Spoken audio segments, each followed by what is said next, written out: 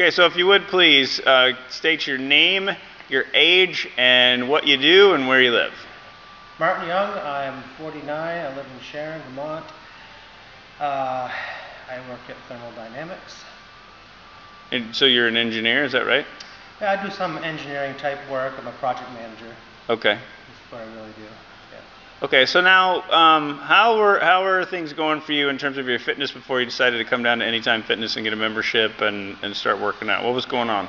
Yeah, I was feeling short of breath when I tried doing laborious type stuff. Like housework, or what are we talking? Yeah, outdoor type work. Mm-hmm. Weak. You were feeling weak? Definitely feeling weak. Yep. Just, wasn't feeling good about myself. Gaining weight. Mm-hmm. Pot belly. Okay, and so why did you decide to start training or take an interest in doing the EPIC training class? Well, because I wanted to turn that around. I wanted to feel better about myself. I wanted to get in shape, get stronger. Just I wanted to lead a better quality of life.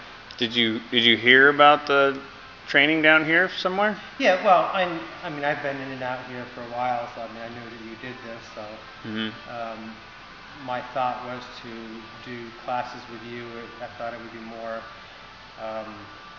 disciplined rather than me coming in and doing things on my own. Had you tried doing things on your own before? Yeah, I have. How'd it go? It's fine. I mean, it's like anything else. You got to be persistent about it. Right. What helps is you staying there next to me, driving me. Yeah. One more. Right. You can do it, Martin. So now, how do you feel now that you've started training? You mentioned a couple of things earlier. What have you noticed? Yeah, I definitely am starting to feel better about myself, for one. I feel like my muscle tone is starting to come back. Mm-hmm.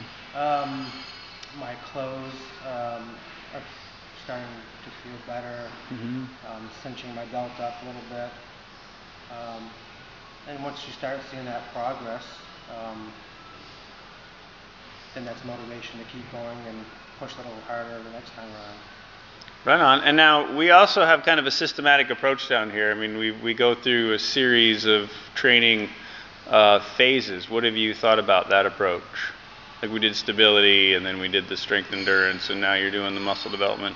Yeah, I like it because it's definitely touching all aspects of the body as far as muscle groups and conditioning goes. Certainly, I wasn't hitting anywhere near that many muscle groups when I was coming in on my own. Mm-hmm.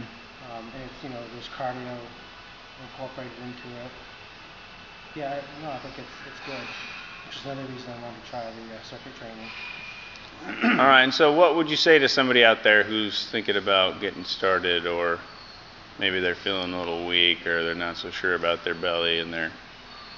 Yeah, I think the circuit training is definitely a good place to start, and just because one, it's structured.